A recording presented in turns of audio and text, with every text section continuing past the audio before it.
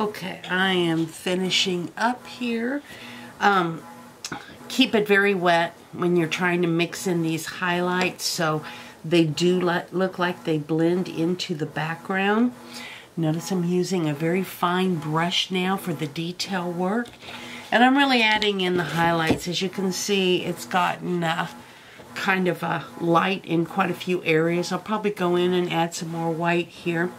But again, I'm going to show you this technique of, it's really wet on wet technique, but broken color. When you take one color and break it with another color. Remember to do your sides. Notice my sides here. So you want to keep your sides. You don't have to make them perfect, but you do want the painting to continue around. In gallery wrap paintings, museum wrap paintings, you would paint the entire side white or black, or maybe in this case a brown. But this is gallery wrap, basically for people who either don't want to buy a frame or they will buy a frame later or something like that. So you can hang it on the wall without a frame if you do this.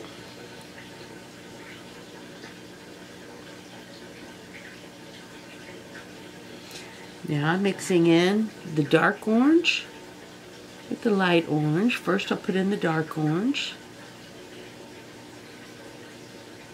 And notice that your acrylics blend. Notice how the highlights, I can do this edge now because I've already done the stairs, so they're in the background. If I do areas that have too much of a highlight in it or don't look like bark, I can come back in again and break my color with a darker color. It pays to have your paintings mixed in advance.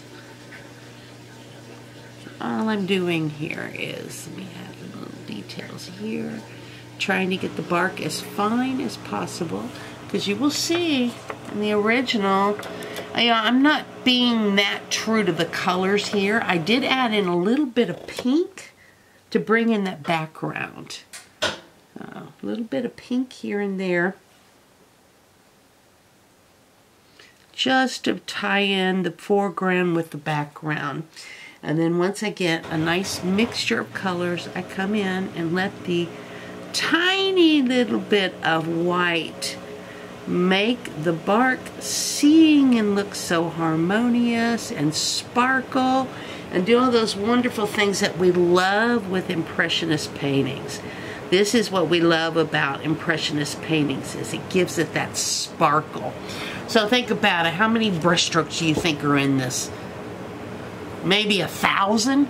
So work fast and just almost like stipple, but tiny little brush strokes. And let your painting decide. Let your picture, whatever image you choose, decide on what kind of brush strokes. Like notice on the rocks, I use thicker brush strokes, and again built up from dark to light.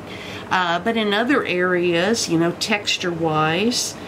Remember, you want a focal point in your painting. So, of course, here my focal point would be the stairs. And like after this dries, I'll go in and add a little bit of white highlights to the stairs. Notice I kept the trees light in the back. I might even go in and add even a lighter white here so they blend more in. Maybe a pinkish white so it blends more in with the background. And I added quite a bit of white to the highlights here, but not down here, because I'm saying this is farther away than this. This is where I'm going to have my high contrast. This is where I'm going to have low contrast, and it's all going to blur together. Think about it.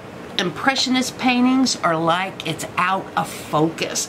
Monet, which is probably the most famous of all your Impressionist paintings, actually, some of his most beautiful work he did when he was almost completely blind. Yes, Monet almost lost his eyesight in old age, very old age, and we have at the Museum of Fine Arts Houston some of his older, later works when he was losing his eyesight, and they're just absolutely beautiful. And you can see, there's one called The Bridge. You can look for it online, and you can barely see the bridge. It's out of focus. So if you wear glasses, take your glasses off. Yeah, and that foggy impression is what we're going for with our Impressionist landscape.